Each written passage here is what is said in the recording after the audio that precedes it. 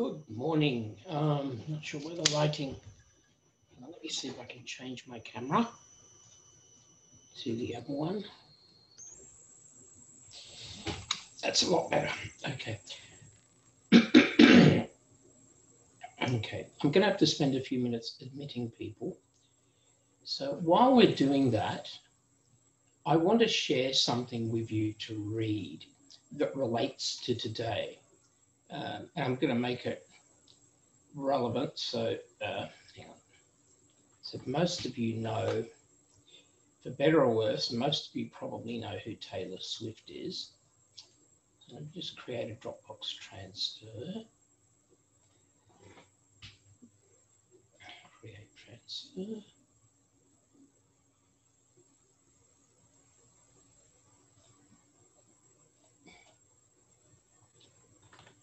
Okay, copy link. All right, so for people that I've, Charles can't.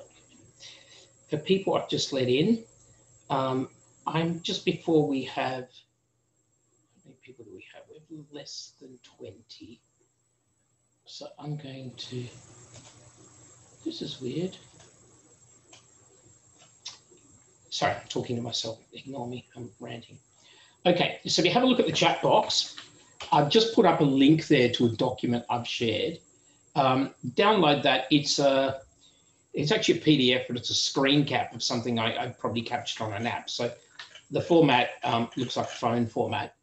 It's probably about 2 minutes of reading. Just have a bit of a read of that. I'm going to come back and talk about David Bowie for a few minutes relating to that, because music.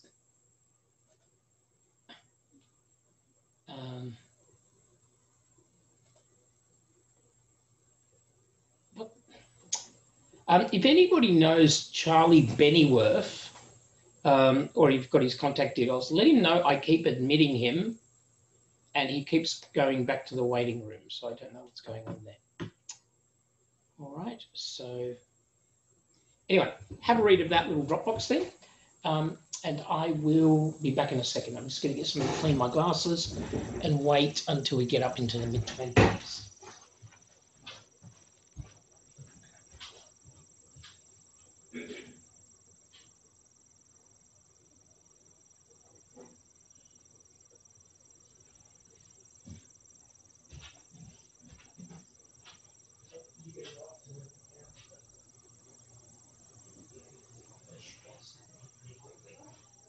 I should be able to stand on pretty quickly. All right, I'll teach you.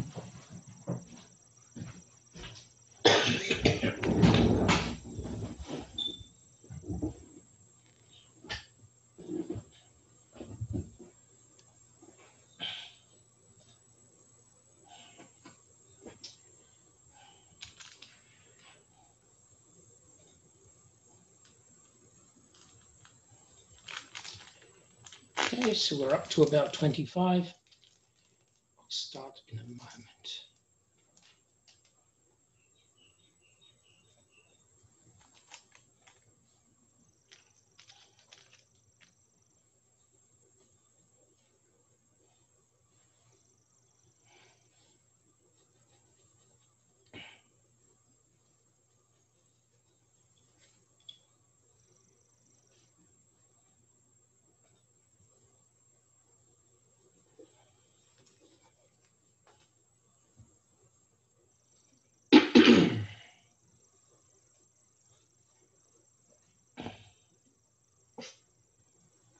Okay, well, let's start. So hopefully one or two of you have downloaded the link I've put in the chat to the Taylor Swift example. Let me also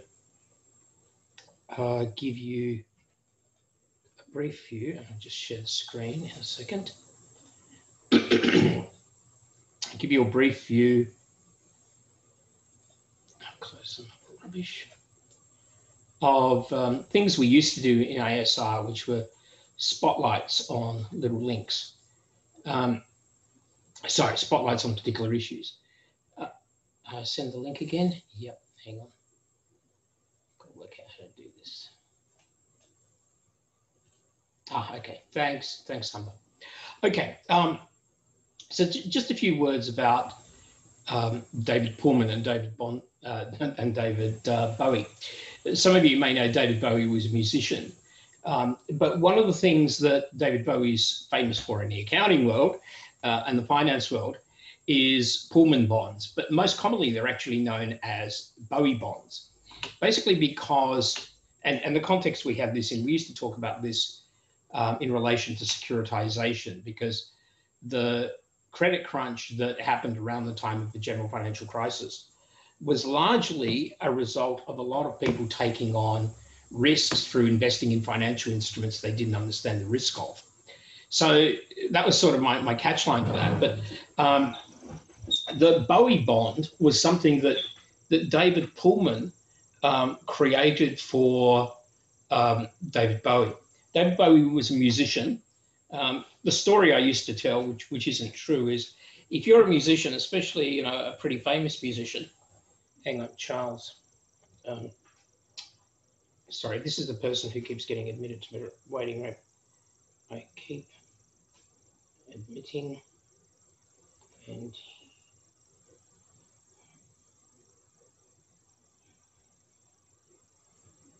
waiting room. Sorry, apologies. That was just Charlie who's trying to get in. I can't admit him. So if anybody knows him, just... Okay. So, you're a musician. What's your problem? Lots of alcohol, lots of drugs, lots of the other one. You're going to die early. The fundamental problem is if you're pretty famous and you've got a lot of music, you've got a huge back catalogue that is going to be generating you revenue for a long period of time through royalties. As that music is played, as that music is sold, money keeps coming in. Problem is that money is pretty useless for you if you're dead. So with David Bowie, okay, I want the money up front. So David Pullman, this financier, organised a way of securitizing David Bowie's music royalties, essentially by saying, if you invest in this little company, which they created, the company will buy the rights to the royalties from David Bowie, and then these people who have invested in this company would be repaid for their investment by the dividends they get from the company. So they invested in the company. David Bowie got all the money up front. In other words, he got the present expected value of his royalties. And so instead of waiting to collect, he had a lot of money up front, and these other people were collecting dividends as the royalties came into that special purpose company that was set up. Now, I like saying David Bowie did this because he knew he was going to die early, blah, blah, blah. Turns out he didn't die early. But more importantly, this is not why he really did it. The reason David Bowie securitized his future royalties was because he was in the Taylor Swift example. Sorry, in a similar situation to Taylor Swift. So if you have a look at that link that I put up, if you've had a look at the link that I put up, Taylor Swift was in a similar situation where she had no right to royalties for her first few albums. David Bowie was in the same situation. Somebody else owned the rights to his first few records. When he was younger, when you're a younger musician, you don't have as much negotiating power. So he didn't have a right to his earlier royalties.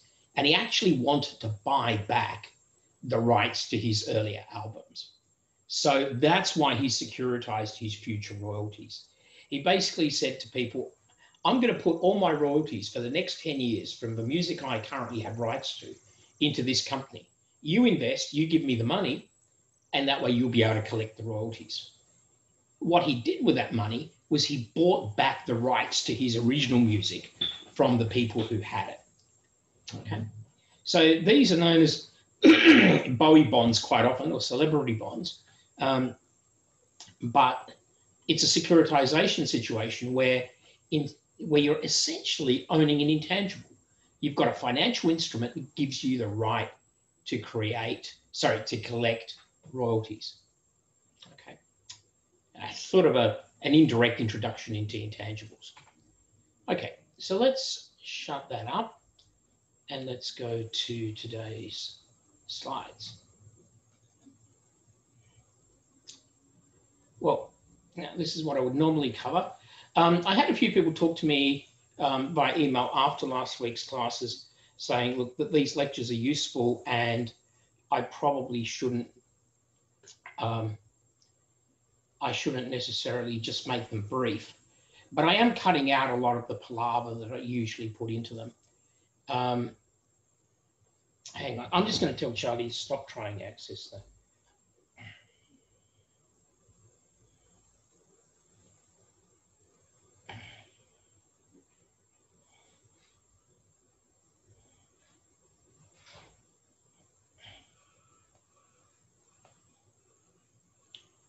Sorry about this, sometimes Zoom's a bit funny.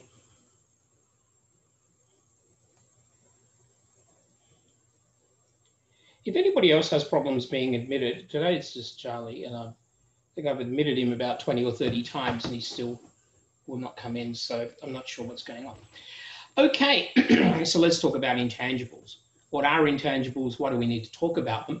Remember that some of the things that I said last Wednesday, that all of the principles from day 3 are going to, all of the principles from property, plant and equipment are going to apply to intangibles. So the principles are going to be exactly the same. Revaluation, impairment, possibly depreciation. But the exact practice of those principles is going to be different, primarily because intangible assets have an issue with reliability of measurement. Okay, so remember what I said, I think a while back, I talked about the Coca-Cola example, right? You've got a debit, you know some of it's advertising, you know some of it is an asset, but the only people who know for sure how much is an asset, how much is an expense are the managers. And at the margin, you can't necessarily trust them to get it right. Managers have an inherent bias for recording debits as assets rather than expenses. Okay? Remember, again, I want to make the point once more, they don't go crazy, they don't just stick all the debits into assets, but at the margin where they have flexibility, where the auditor thinks, oh yeah, that's a judgment call, they can do that. So the problem that we've got with intangibles is we know they exist. We know things like copyrights, rights to music, intellectual property, patents, we know those things exist. The problem is measuring them. It's hard to measure their value. So as you're going to see, when we do measure them, we're generally going to measure cost if we can, because it's more reliable. We're not going to really pick up value. So definition, what is an asset? We got this definition from before. It's a resource that you control and it's got the potential to produce economic benefits. You know, I never cough like this until I start lecturing. Maybe it's because I talk too loudly or not enough coffee. So that definition of assets applies to what we did on Wednesday, and it applies to what we're going to talk about today. Where the difference is really come from is recognition. So when do you recognize? You know, what does recognize mean? Recognize means record, right? So recognize means record an asset or liability or revenue or whatever by doing debits and credits. So you're doing a journal entry, right? Accounting or financial reporting is actually two things. It's disclosing information and it's recording information. Now, you can disclose information without recording it in the accounting system. So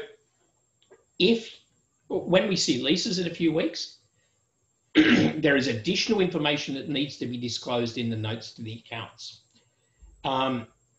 With intangibles, when you do impairment, there's additional information that's disclosed that you don't necessarily record. Let me jump ahead a week or two, sorry, a day or two, and give you an example of a situation where something exists where we don't record it. We're going to look at contingent liabilities. I think that's tomorrow or Wednesday. I can't remember exactly. A contingent liability is something that you're pretty sure is a liability. Actually, the definition is broader, but you can't record it because there are measurement issues. So if you can't record it, it means you can't do any debits or credits. However, the standard still requires you to provide additional information in the notes to the accounts. Right? So accounting is not just about recording, it's about disclosing. Sometimes it's recording plus disclosing some extra stuff. Sometimes if you can't record it, you've got to disclose what the measurement issues are. So the fact that we've got an asset doesn't necessarily mean that it's recorded or recognized.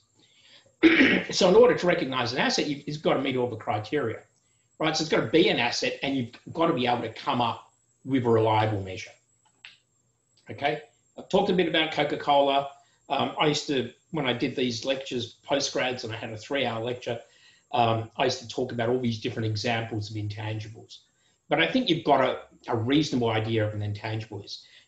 It's anything from a brand name to a formula, you know, KFC's 11, however many there are, secret herbs and spices, even the Coca-Cola formula. That's an intangible. It's something that you've developed through research activity. It's probably, its value is probably part of the brand. But you could argue the value of the formula is probably separate to the brand.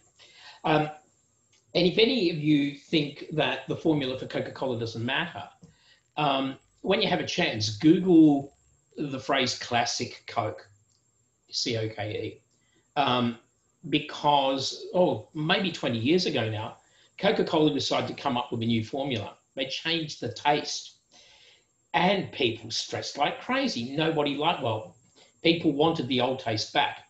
So then Coca-Cola brought in a thing called classic Coke, which was the old taste. And it turns out classic Coke outsold the new one. So, you know, eventually they got rid of the new formula.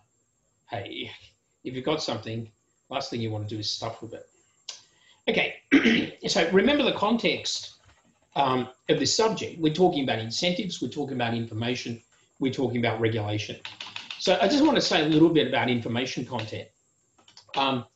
Mary Barth is an American accounting researcher. She actually works quite a bit with the guy who's my PhD supervisor, Greg Clinch, who's down at Melbourne. And Mary Barth did a study over 20 years ago that looked at brand valuations. Now, you have to understand something before you understand. If you want to go away and read it, do it. But accounting research papers tend to be quite intense. So American accounting standards are different from international standards. And one of the chief differences is that in American accounting standards, you do not recognize internally generated intangibles. So now you will see that generally we don't, but there are exceptions. And the exception is if you develop something like a book or a copyright or a patent or a formula or a recipe using a development process, you're actually allowed to recognize that. So research, not allowed to be recorded as an asset. I'll tell you why later, but development might be. Now in America, R&D is always an expense. So one of the cool things about going to international conferences is you know, we who apply international standards sometimes look at how development is recorded on balance sheets and what the value of that information is. And the Americans are always interested in this because this is different from what they do. So where do you get values of brand? If you look at brand values, if you just Google that, there are a few outfits that come up with what they think the values of key international brands are. What Mary Barth basically did was looked at disclosure in other places in the balance sheet that gave you a feeling for what the value of a brand was. So they can't disclose brand assets, but you can get the information from elsewhere. And basically the way accounting academics ask the question, does something make a difference? Does it provide information content? I mean, there's the way Ball and Brown did it when we looked at that earlier. But another way of doing this is asking the question, run a regression, so estimate a regression model, where the market value of the company is a function of net assets, right? So when you run a regression, if you remember doing this in high school stats, alpha plus coefficient beta on NA, plus a number of coefficient gamma on the information you're interested in. So let's say intangible assets that aren't disclosed. So is market value a function of net assets? Of course it is. There's a correlation between the accountant's measure of shareholders' equity and the market value. Although, as I pointed out, I think when we talked about impairment last time, generally market value is bigger than net assets. But if you put other information in, does this other information help you? Does it help explain the value of this left-hand side variable? And if it does, that basically means that market value actually captures this value, even though it's not disclosed in the accounting on the balance sheet or on the income statement. So Mary was basically asking the question, do share prices look as if they're incorporating intangible assets, the information from intangible assets? And it turns out they are, right? I don't want to go through a whole research paper here because that could take a while, but if you're ever interested, go have a look at it. And Charlie, welcome in. Finally, after about 30 times clicking admit you're in. Okay. Do intangible assets have information value? Is there value in brands? I think most of you can argue that, BHP, Commonwealth Bank, Woolies, maybe Wesfarmers to a point, but Qantas all have brand value, right? The Qantas brand means something. The Commonwealth Bank brand means something. So as a general rule, as I said last time, you're going to find that the market capitalization, so the market value of the shares, is greater than the accountant's value of the shares. Now, remember when I first said that last time, that the main reason I gave you was accounting is conservative, right? You invent something, Pfizer invents a vaccine. When does the share price record it? Whoa, straight away. When does accounting record it? Takes a lot longer. The revenue doesn't get recorded until you actually start earning it. So there are a bunch of reasons there's a difference between book value of equity and market cap of shares. One is that accounting is slow, but another reason is if accounting doesn't record the brand name, the share price does impound the value of the brand name. Right, Qantas and the Commonwealth Bank are typical examples of that. Fortescue had a backward situation for a while there. With mining companies, it gets a little bit more interesting because sometimes the company, in a sense, has negative value because of what's happened in the market. Sorry, the excess value is negative, but we can talk about that in another context. I can tell stories here, but that's not what we have time for. So let's come back to incentives. What are your incentives to record something as an asset instead of as an expense? Remember that accounting numbers are used in debt contracts and management contracts. So managers are rewarded based on profit. Profit's an accounting number. Lenders manage risk, looking at things like the debt equity to ratio, the times interest earned ratio, and these are all accounting numbers, right? So if you are close to your debt, let's say you've got a loan and your loan says your debt's not allowed to be bigger than 30% of your equity, or bigger than 30% of your assets. But your liabilities are currently 29% of your assets. You're really close. In fact, even if you're not planning to take on another loan, you're a little bit scared because if you make a loss this year, your assets might go down and suddenly your debt might be more than 30% of your assets. So the closer your debt is to the allowable limit in your debt contracts, the more likely you are, or the more motivation you have to manipulate your accounting numbers. And that applies in general, not just in relation to intangible assets. Okay, so let's talk about the accounting standards. WSB 138 covers intangibles. I only list one standard here. There's some upfront stuff I need to give you. When we talk about intangibles in English, we talk about a whole bunch of different concepts. And I've mentioned a few: capitalized value of royalties, brand names, patents, recipes. When we talk about intangible assets, generally in English, we also include goodwill. So what's goodwill? Goodwill is that value, that intangible value that you have that you can't attribute to anything in particular. Let me give you an example. I used to go to a cafe in Burwood. It's not there anymore. It's been replaced by a Chinese tea shop. Bit of a shame, because that cafe, when it was owned by the original owner, was the value of the business was a lot more than the value of the assets. In fact, the value of the assets of that cafe was actually pretty negligible. They had some furniture. They had admittedly a pretty expensive coffee machine, a few decorations and stuff, but that was it. The property was actually leased. But when the guy, Sal, sold it, used to be called Cafe Marco. When Sal sold it, he actually made a lot of money on it. And most of the money was from the goodwill he had generated. So I don't know if you know Burwood at all, but just down from the station heading north, it was on a corner. So a lot of people were walking by as they were going to the station. More importantly, EDS had its office a block away. EDS was an IT outsourcing business. It's now part of IBM. And often, there was not much room in their building to have meetings, or maybe they wanted to get out. So often people from there would come to this cafe to have meetings. So it had a regular clientele. Service was really good. When I turned up, they knew what I wanted. I always wanted a latte. They didn't even bother asking me. The latte came straight over. But more importantly, their staff were very attentive. They weren't sort of talking amongst themselves. They were looking at you. As soon as you looked as if you wanted something, they came over and served you. So the reason that cafe had a lot of value was not because of physical assets. It was because of a whole bunch of other things that could not have been bought. Things like staff service, quality of the food, quality of the coffee, staff attentiveness, location, right? All of that stuff's goodwill.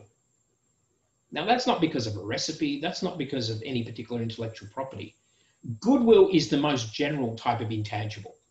It's the intangible you have when you're not sure what the source of value is, right? So goodwill is that catch-all difference between the value of the business and the value of the stuff it's got recorded in its books. Why am I saying this? It's because it's the most general one. It's the hardest to reliably measure. So it is not covered by AASB 138. It's not listed in intangibles in 138.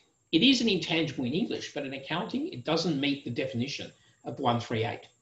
Instead, goodwill is defined in AASB 3, which is the standard for business acquisitions. Why? Because goodwill is so vague that the only time you're allowed to record it is if you buy it, because that's the only time you have a reliable measure for it.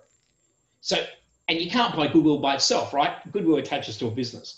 So AASB 3 says, hey, if you pay $100 for a business, but the value of the assets is 93, right? Once you've assessed them and all that, the difference, the 7, must be goodwill. So the only time you can record goodwill is if you buy it as part of a business. And so that's why the standard setters have said it's more appropriate for goodwill to be covered in AASB 3 than in AASB 138. So when people in English talk about intangibles, they usually include goodwill, but the accounting standards say AASB 3 talks about goodwill, AASB 138 talks about all the others. Okay, I just wanted to tell you what the standards are covering. So what's an intangible under 138? It's a physical asset it's an asset without physical substance. It's identifiable, right? So that means it's not goodwill, because you know the source of the value, but with goodwill you don't. Goodwill you sort of might vaguely know. And it's non-monetary, right? Just to exclude things like accounts receivable. Somebody might freak out and say, well, hang on, accounts receivable isn't physical. Does that make it an intangible? Well, it's explicitly argued not to be. Why are monetary assets not even considered in intangibles? The whole point of AASB 138 is it's there to help you deal with accounting, with assets that have real measurement problems. You'd be pushing it to say that accounts receivable has a measurement problem, right? It's not really in the same category of, there's some weird shit going on, we're trying to measure it. Okay, what do we mean by identifiable? Identifiable means separable. You can sell it separately. And as a result, it has to arise from contractual legal rights. Now, some 15 to 20 years ago, one of the British car making companies, and I can't remember which one it was. Oh, hang on. There were two that got sold to German companies. One of them was... Rolls-Royce. Yeah, And one was Rolls-Royce. What was the other one? I think Rolls. Mini. Yeah, okay. And so I'm a little bit confused as to which one I'm thinking of. The Mini was originally the Leyland, right? So the Mini Cooper, I think, is now made by BMW. Is that right? Yep. Yeah. Okay. So I think what happened with the Mini, um, BMW bought the brand, but this might be Rolls-Royce, it might be Mini. It's one of them, but I'm not sure which one. The company that bought it bought the brand, but they did not buy any of the factories, any of the staff. Um, they might have bought the design, I'm not sure. But really, they just bought the brand.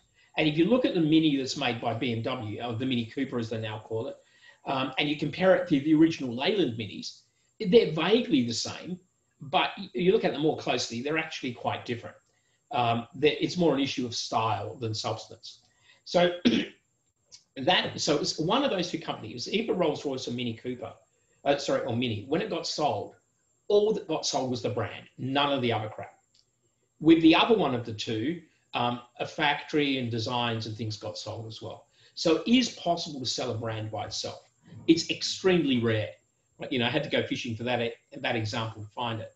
It's rare, but it does happen. So separable basically means you can sell it itself and sell it by itself. Okay, it's rare that would happen though. I mean, usually you want to sell it with, with the assets that go with it. I mean, who wants to start from scratch? Well, BMW sort of could because it has the skills to do that. And I would probably argue that the BMW Mini Cooper is probably technically a much better car than the old Leyland Mini. Okay, so we know what intangibles are. We know what identifiable intangibles are. So let's talk about acquisition. The general rule for acquisition is recognize that if it meets the definition of an asset, right? So probable that you're going to have future economic benefits, and it meets the recognition criteria. So the recognition criteria about probability, low uncertainty, right? That's saying there's low uncertainty about the asset means those future economic benefits are probable. And secondly, you can measure an attribute of the asset reliably. And if you're buying it, the attribute which you can measure most reliably is cost. So generally, an intangible is always measured initially at cost. This applies to those that you buy externally. It also applies to the rare situation where you are allowed to record an internally generated intangible. Okay, and we'll talk about that a little later because some people walk away from this lecture thinking you're allowed to record internally generated intangibles. No, the rules are very strict. Only in certain rare circumstances are you allowed to do that. So intangibles are either going to be internally generated or separately acquired. So let's talk about separate acquisition first. With separate acquisition, there's no problem with the measurement, and the basic rules for recording cost are the same as with any other asset, right?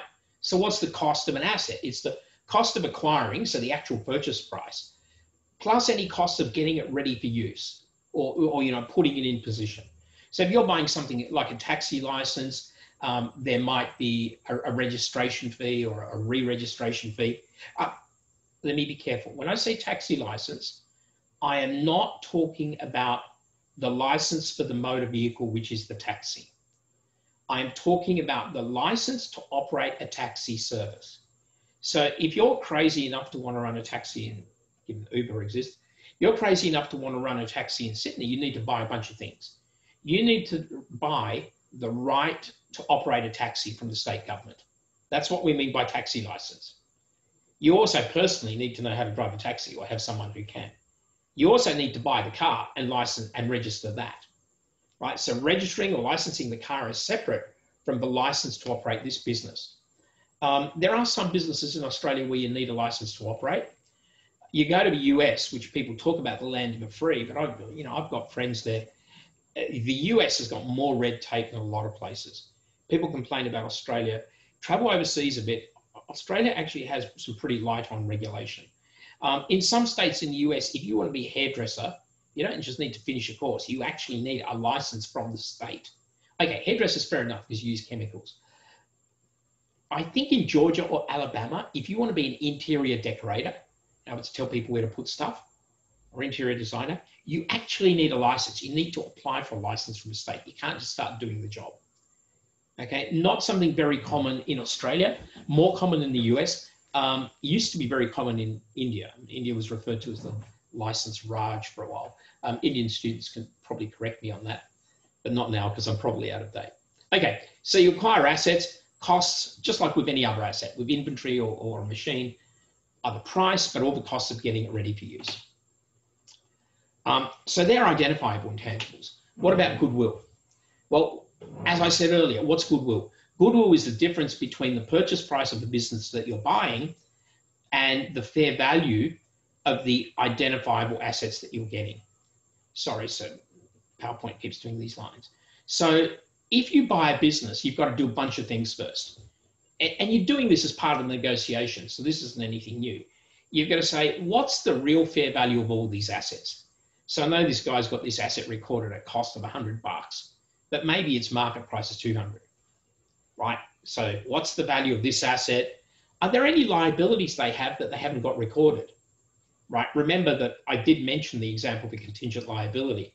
A liability isn't recorded because you can't measure it properly. The point is, if you're buying it, measurement does become certain because you negotiate with the other guy. Oh shit, this business has got this liability. I'm taking this liability on. I want a discount. And then you negotiate the discount on the purchase price. So implicitly, you're valuing a contingent liability.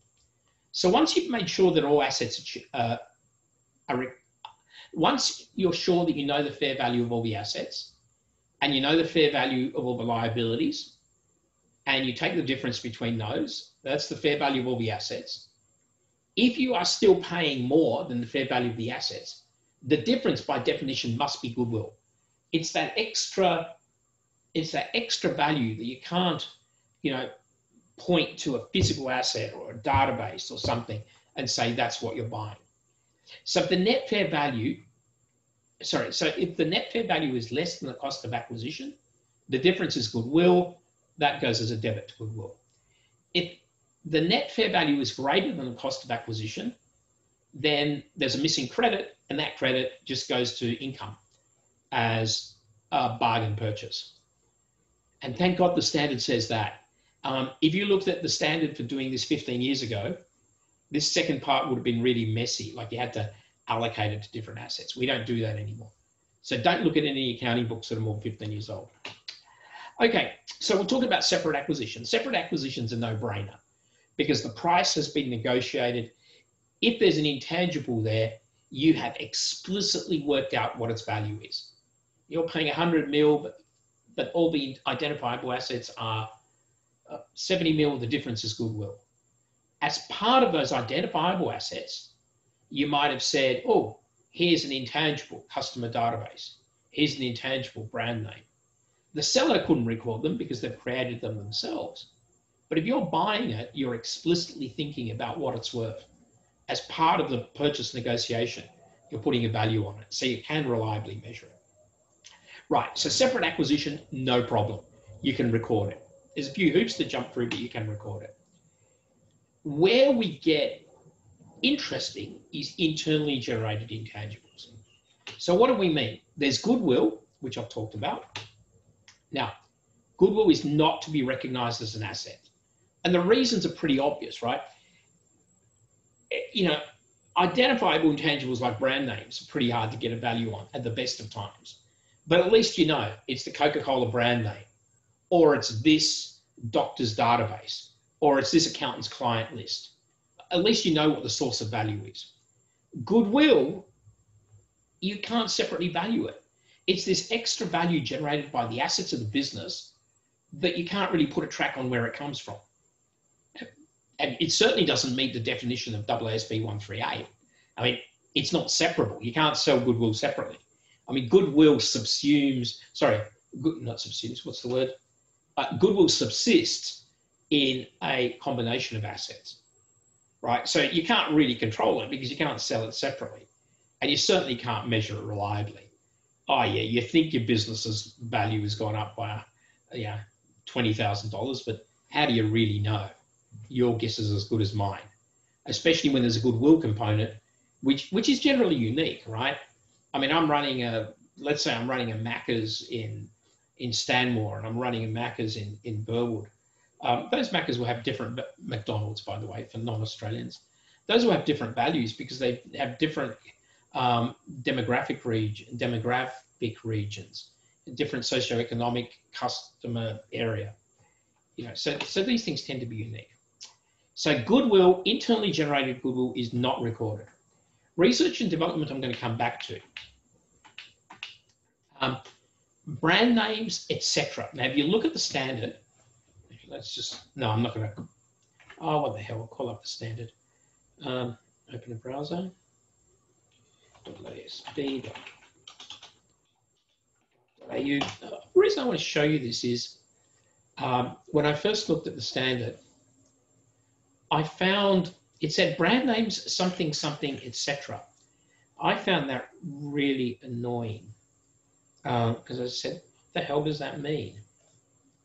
So let's look up brand names. Let's just go back. Okay. The thing that sucked to me with ASB 138, it says, and this is subsequent expenditure, not acquisition, but the same sort of thing. Expenditure on brands, mastheads, publishing titles, customer lists, and items similar in substance is always recognised in profit and loss. In other words, it's always expensed. It's never an asset. And you sort of hate it when people say things like similar. What does similar mean? I think at one stage they even say etc. Yeah, here's the actual operative paragraph. Items similar shall not be recognised as intangible assets if they're internally generated. What the hell does similar mean? How do I know the similar? Customer list, this is an old standard, right? We mean customer database. Publishing titles, these things are quite different from each other. So what is similar? What do these things have in common that help us identify what is similar to that list? The thing that brands a masthead is the title of a newspaper. So like a newspaper brand or a magazine brand, publishing titles, customer databases. What do those things have in common? What those things have in common is that they are byproducts of normal business activity, right? Imagine how a customer database is generated. You either buy it, okay, separate acquisition, no problems, reliable measurement, or you generate it yourself. So now I'm sitting here on the phone, I'm answering customer queries, I'm making a sale to them. While I'm doing that, I'm updating the delivery address. I might be taking some notes about what they ordered. Probably I've got decent data analytics that help me sell additional stuff to them. So I'm taking those things systematically. But the key thing about generating customer database is it's a byproduct of my normal activity. Like if I spend 5 minutes on the phone with a customer, while I'm filling out his purchase, I'm also updating his database. Those things are happening simultaneously. So how much is the normal expense of doing a selling transaction and how much is the extra part of creating the value of the customer database? And you can't separate them. They are creating the value of the database is a byproduct of your normal business activity. And that's why I think when they say etc., they mean what these things have in common is they are byproducts of normal business activity. So brands certainly are. I mean, again, the Coca-Cola example. You do a whole bunch of advertising. Incidentally, you are also creating or increasing the value of the Coca-Cola brand. But it's a byproduct of your normal business activity. It's hard to say how much of your advertising is driving sales and how much is building the brand, right? So the reason there that you cannot distinguish the value of creating these from just running the business day to day as a whole. So that's the reason why internally generated intangibles generally cannot be recorded. But there's going to be exception for research and development. So let me jump back to what I jumped over earlier. So we're going to focus on R&D. Now, remember what I said, in the US, R&D are never assets, so they're always expense. In international standards, however, there's a difference. And without going through all this blah, blah, blah, and reading everything on the slide, It's a weird order there. Okay. If you internally generate, if you do research and development, what's the key difference between research and development? And politicians don't get this because they say universities should do co-research with commerce, which is bullshit, because the whole point about research is it has no commercial outcome directly. Research is the search for knowledge in general. So sequencing a genome might be research. Applying that to create a vaccine is something different.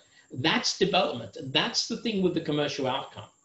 Now, research might be necessary for doing development, but research is basically taking pot shots in the dark. You try 100 things and one of them might work out or none of them might work out. So research is too vague to say it's got a commercial outcome. It might be necessary. And if you think about how pharmaceutical companies do research, they spend the reason they end up charging quite a bit for their products is they spend a lot of time doing research, and many of those research projects don't work out. They either have no outcome or they have an outcome, but it's not commercial. Now, there might be some social justice issues there, but we're not getting into that today. So you might do a lot of research, you have some findings, but those findings aren't commercially applicable. So the basic reason why AASB 138 says research cannot be an asset is because generally you cannot demonstrate that an intangible asset exists that will generate probable future economic benefits. There's no direct commercial link. Now, you can think of examples. An example might be the Heart Research Institute that used to be associated with the University of Sydney. University of Sydney stuffed around some of their researchers, and a whole bunch of researchers left from the Heart Research Institute. Now, all the notes of their research were valuable, but they belonged to the University of Sydney. But they were pretty valueless for the University of Sydney, given that most of the researchers left. So the University of Sydney was actually able to sell access to those lecture notes for the new institution that hired those researchers.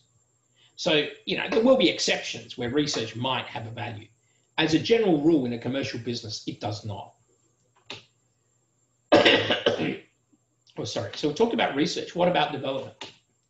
Well, development is different because development generally relates to developing a product or procedure, right? And if you're seeking to if you think development's going to have a commercial outcome, then it could potentially be an asset, but you've got to demonstrate a number of things in order for you to be able to record it as an asset, right? Now, look at these things: technical feasibility, intention to complete, so you're actually thinking to finish it, ability to use it or sell it.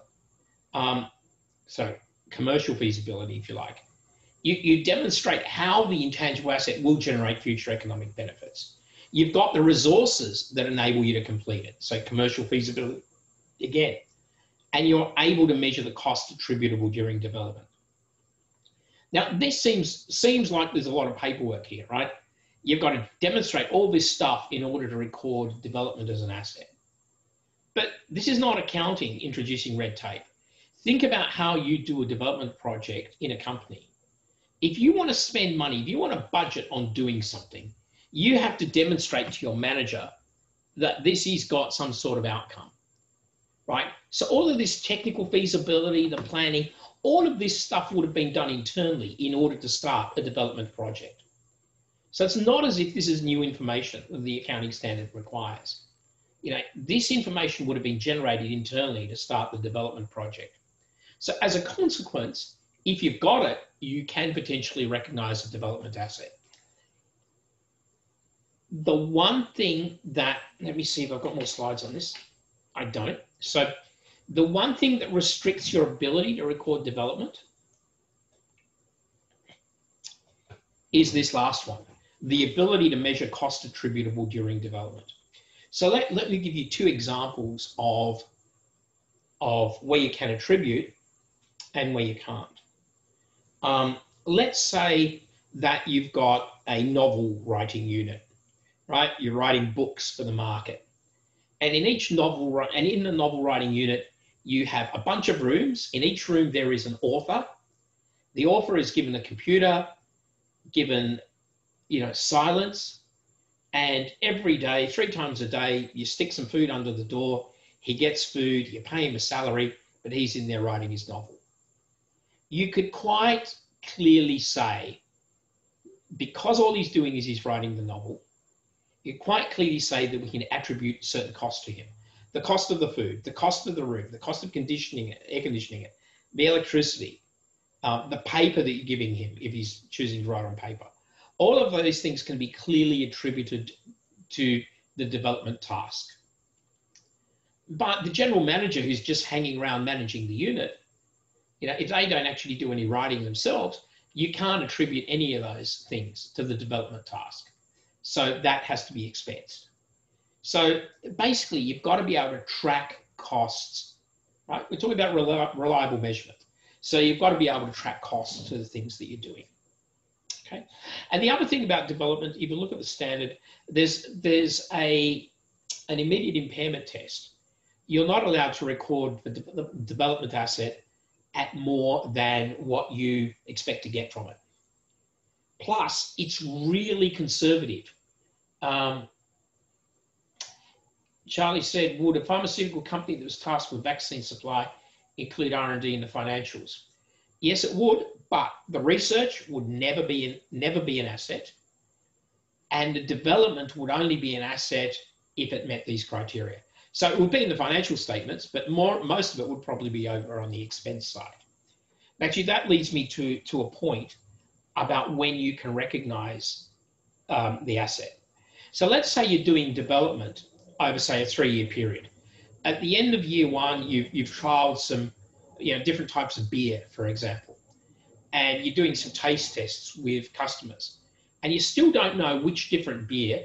I'm not a beer drinker, I'm more a wine drinker, but you still don't know which beer is commercially feasible.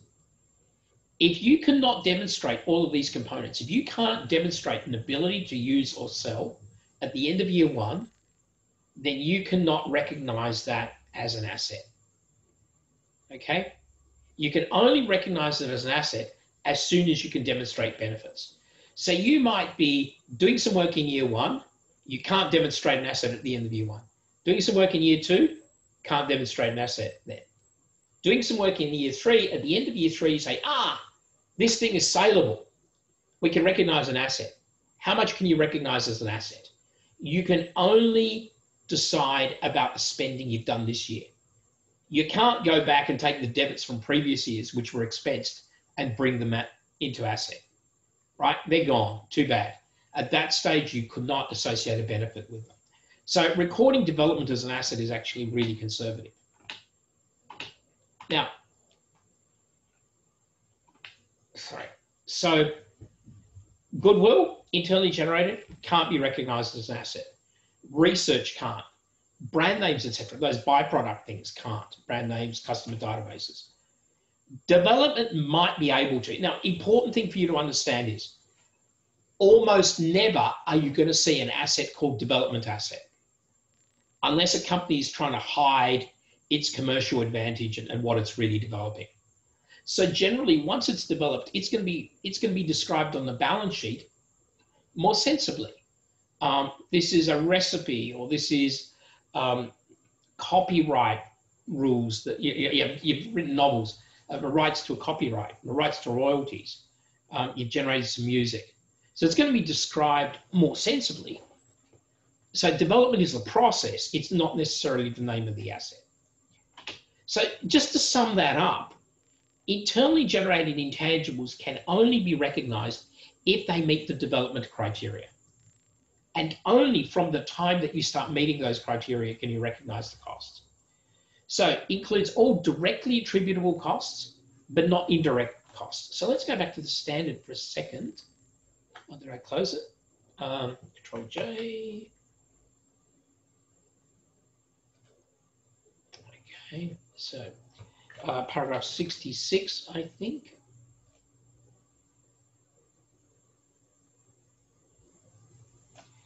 Okay, so the things that you can include, the cost of an internally generated intangible includes all directly attributable costs.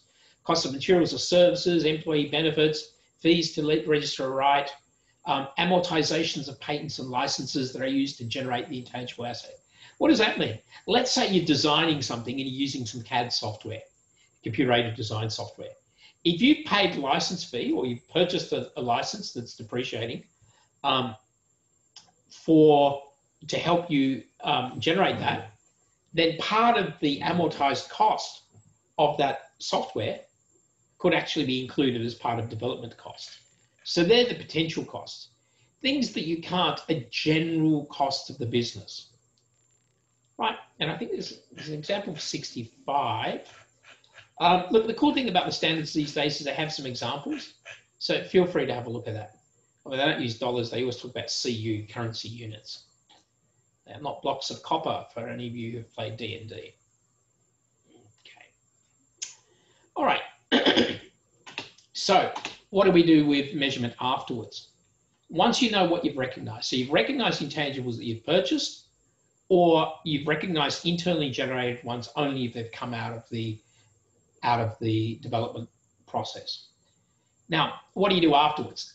Remember I said last time, the principles here are the same as for physical assets. So amortization, which is just depreciation. My mum was an accountant in Poland, and amortization and depreciation were the same word. They just say amortizacja. In English, generally, we use amortization for non-physical things and depreciation for physical things. But these days, most people call both of them depreciation. So don't worry too much about the word. It's the same as depreciation. Do we do impairment testing? Yes. Do we do revaluation? Potentially, yes. Right? So the principles are the same. The practice is where it gets different. So do we amortize or depreciate? With an intangible, you need to ask one question first up. Does it have a finite or indefinite life? And for those of you that are English nuts, finite and indefinite are not a paired set of opposites. The opposite of finite is infinite. The opposite of indefinite is definite. Unfortunately, accountants write standards, not English majors. So if it's got a finite life, you know what its life is. Alternatively, you don't know what its life is, so it's indefinite. You're not sure how long it's going to last. You can only depreciate an asset if it has a finite life. So let's say that somebody says, hey, from 2053, Coca-Cola will be forbidden. You are not allowed to make Coca-Cola. Or alternatively, it's discovered that Coca-Cola causes cancer, and so the Coca-Cola company is intending to phase out Coca-Cola. The value of its recipe, certainly, the value of its brand name, possibly, unless it redeploys it, will then have a finite life. So if you say this asset has only got 23 years left to run, then you can start depreciating it. But at the moment, you know, things like the Coca-Cola brand name, you can argue it has an indefinite life.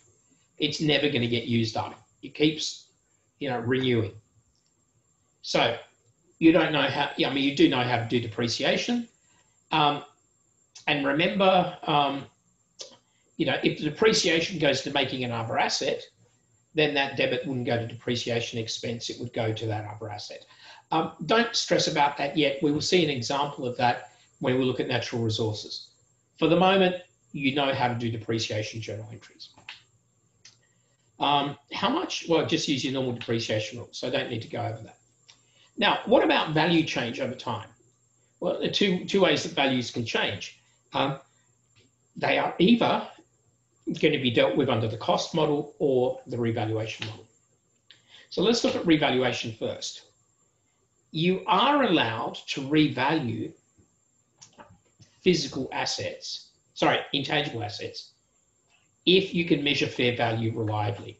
Let me go find paragraph 81. Okay, so you cannot do a revaluation if there is no active market. Let's see if there's a definition of active market in here anywhere. If there isn't, oh, great.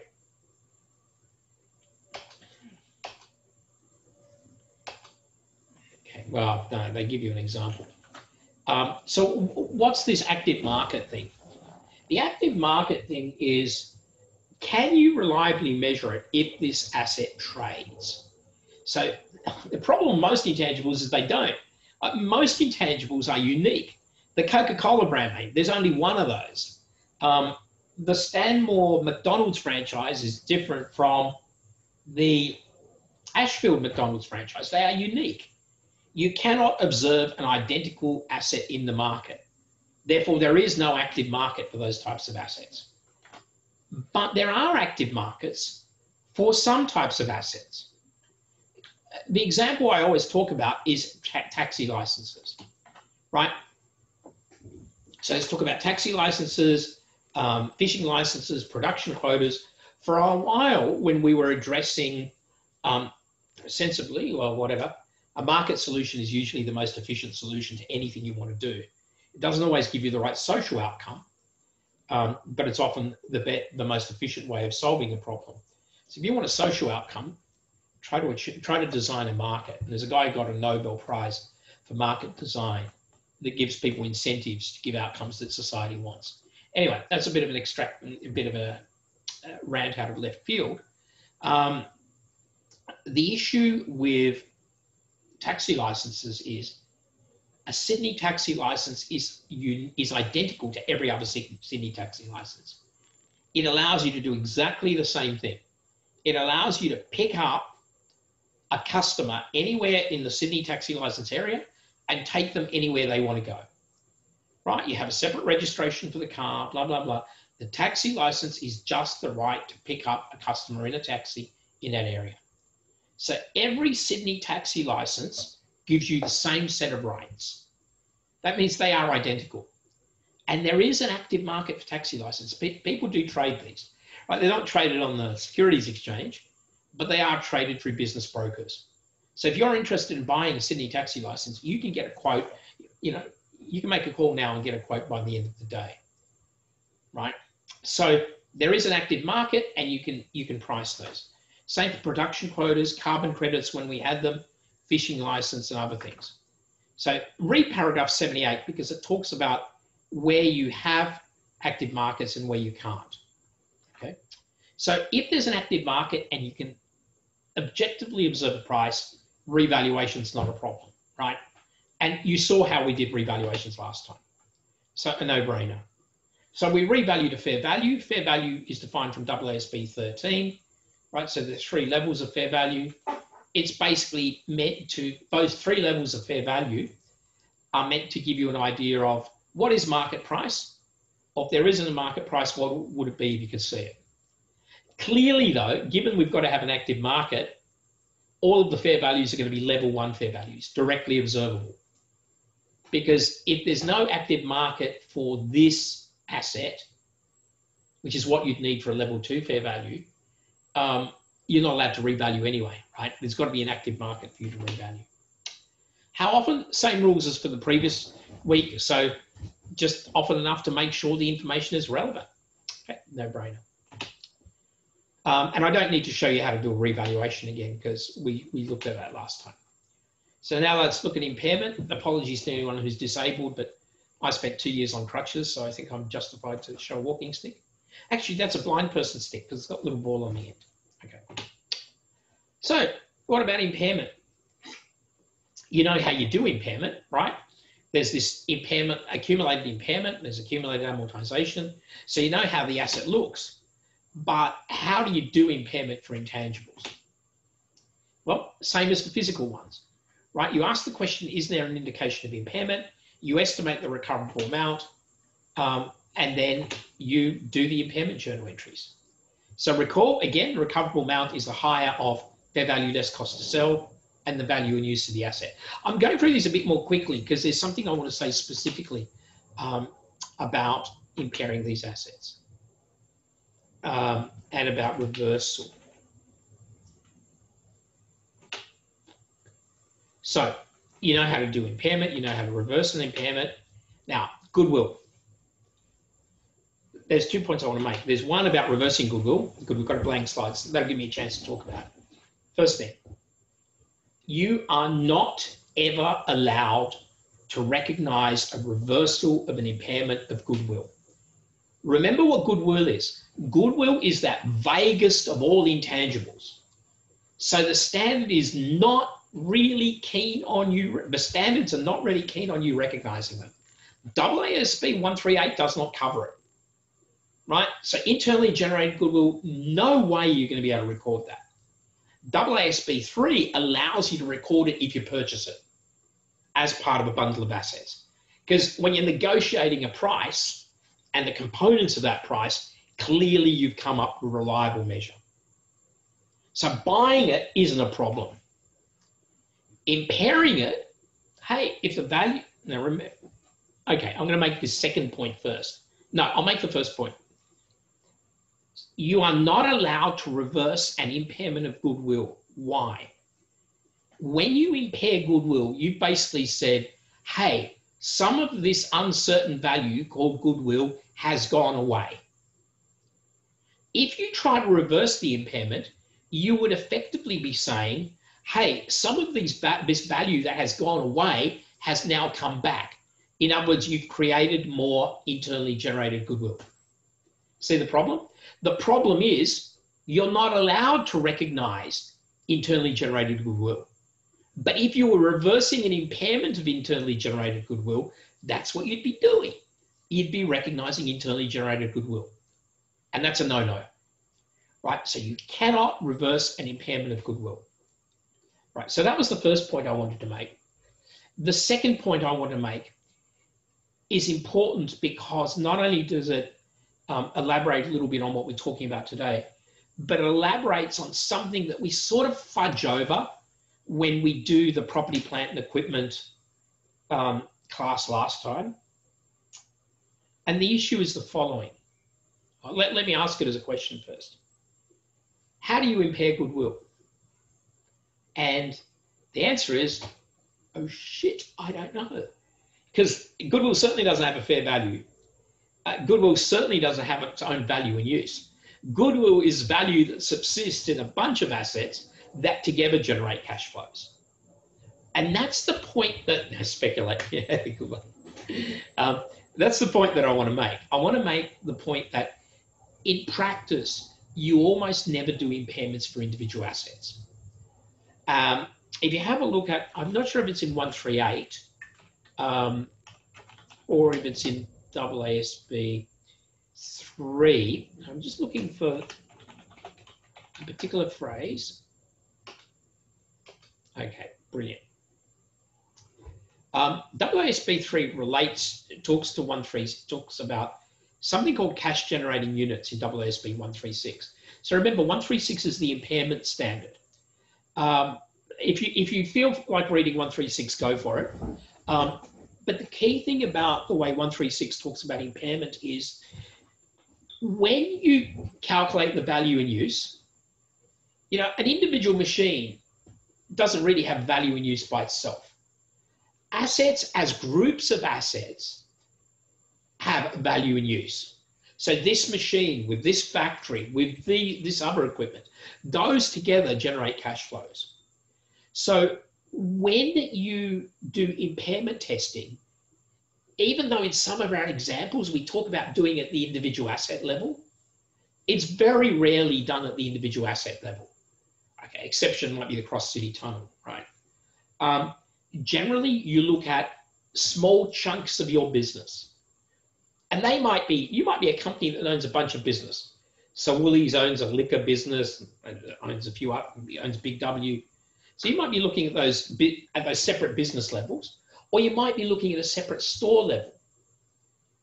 So you're looking at a bunch of assets together when you do impairment, right? Now, I'm going to just try to draw something here. Actually, I used to have a really cool slide on this, but I haven't taught ASR for a while, and I'm not sure where I put that slide. Don't feel like finding it.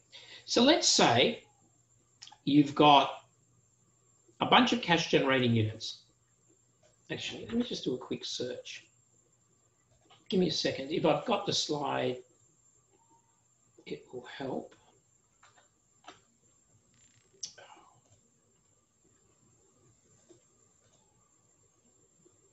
Oh, sorry, my machine's going slow. Okay. So let's say you've got a bunch of cash generating units. Oh, now it's good. Okay. Well, D.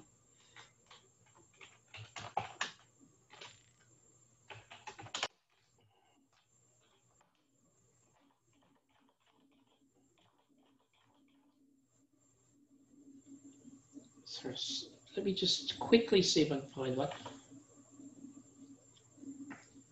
When I'm in class, I get to draw on the overhead projector thing, but CGU. Oh, that looks good. Not my PDF. Impairment. No, I've got some Pete stuff. I can't find it quickly. That's okay. That's okay. So let's say you've got a bunch of cash generating units. Each of these cash generating units have got some assets and some liabilities, right? So let's just characterize them.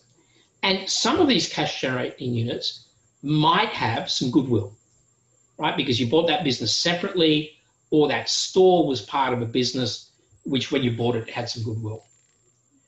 The general rule with impairment is you always impair goodwill first. So if I work out the carrying amount of this cash generating unit, right, the net assets that I've got recorded, and then I say, what's the fair value? So what's the recoverable amount? If the recoverable amount is here, there's no impairment. If the recoverable amount is here, then I must impair goodwill before I impair any other asset. So I'm just going to impair goodwill and nothing else. If the recoverable amount is here, I need to impair all of the goodwill, and only once the goodwill is gone do I allocate the rest of the impairment to other assets. So I either sort of do that proportionately, but before I go for proportionately, the first thing I would probably do is, can I actually identify that any of these assets are particularly impaired? If I can't do that, then I allocate the remainder of the impairment, right? So impairment loss, debit, some of the credit's gone to wipe out your goodwill, the rest of the credit's got to go to other assets. You're going to allocate that proportionately to the carrying amount of those other assets. There's a trick here though, if you ever do an exam or you do it in real life. So let's say that I've got an impairment and I've got to allocate it to my other assets. And my other assets are property, plant, and equipment, land, cash, and inventory. Right? If I've got a credit left over from that impairment that I've got to allocate to those assets, it's clear that I cannot impair cash. Right? If I've got $1 million worth of cash, then I've got $1 million worth of cash. Cash is what it is. You don't compare cash. So I can't allocate any of the impairment to cash. What about inventory? And what about accounts receivable? Well, it depends. Usually, before you get to impairment, you've already done your adjusting entries for allowance for doubtful debts, and you've done your lower of cost and net realizable value test for inventory. So if you've already done your allowance for doubtful debts, accounts receivable are already impaired, right? They're impaired by the amount of allowance for doubtful debts. So that calculation's been done right. You can't allocate any of that impairment credit to accounts receivable.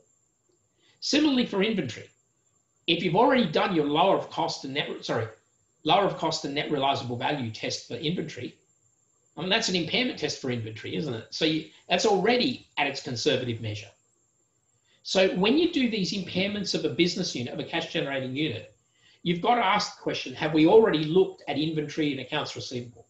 Because if we've done the usual adjusting entries for allowance for doubtful debts and for a lower of cost and net realizable value, then it doesn't make sense to allocate any more impairment to those assets because they're already conservatively measured. So in that case, the remaining impairment credit would get allocated proportionately to the remaining assets. So what did I say we had? Cash, accounts receivable, inventory, land, property, plant, and equipment. So that credit would get allocated proportionately to your land and your property, plant, and equipment. So if your land was 80% of land plus property, plant, and equipment, land would get 80% of that impairment credit, and property, plant, and equipment would get the remaining 20. I think we might have an example of that in the tube, or at least in some of the self-studies. So you should see some of that. If not, at some stage, I'll put up a past exam, because I know that's something we do tend to ask on exams. Okay, look, so apologies. I've almost gone the full hour and a half, and I was promising these things would be short. But hopefully I've covered stuff that Peter's already got in some of his little slides. Please, the material you need to cover is Peter's recordings on UTS Online. All I'm doing is giving you a big sort of overall view, and here are the things to watch out for. And I've gone into a little bit more detail, but even so, if you haven't been watching Peter's videos, they are short, please watch them. They are the key things for this subject. All right, we're done. I shall see some of you in the YouTube ones. I think they're actually on, some of them are links to YouTube, some of them are actually in Blackboard itself. So look, basically when you click inside each topic, in fact, let me just call up, what have I got open here? UTS, Blackboard. I always get this when I first log on. Just give me a second. I'm only going to take the 12:30 tute, and Andrew takes the other two. And look, Andrew's good value. You get a lot of value out of Andrew. So in fact, I'd say Andrew's probably more value in the tutes than I am. But so if you go into one of these topics, let's say we're doing assets. He's got the 3 weeks all together. So basically, yeah, some of these are links to YouTube. Oh yeah, they are YouTube. Sorry, I thought he had some embedded up there. The odd one every now and again might be on. I think they're the same. Some are embedded and some, but they're the same video. Yeah, I think so. So anyway, so they're the ones you've got to watch, and really they're not long. And the only negative thing about Peter is sometimes he talks a little bit seriously, but hey, that's just Pete. He knows his stuff. I mean, he's been doing this stuff for longer than I have. Okay, all right, guys, we're done. I'll see some of you in the tube. I'll see the rest of you in tomorrow's class when I think we talk about natural resources, possibly. We'll see. Thanks, Robert. Okay, guys, see you soon. And I'll have the recording for this and the slides up as soon as I get the recording, which could take an hour or two. Okay. Stop sharing. See you guys later.